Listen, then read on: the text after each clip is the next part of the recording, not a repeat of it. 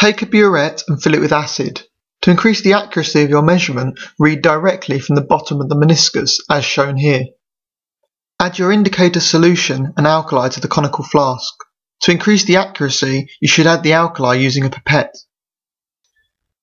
You should then proceed to add the acid into the alkali.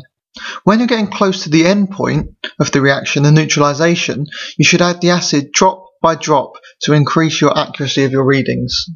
The end point can be seen when there's a colour change, or if you're using a pH meter, when it registers a neutral or massive change in the pH. To make it easier to identify the colour change, a white tile can be used underneath the flask.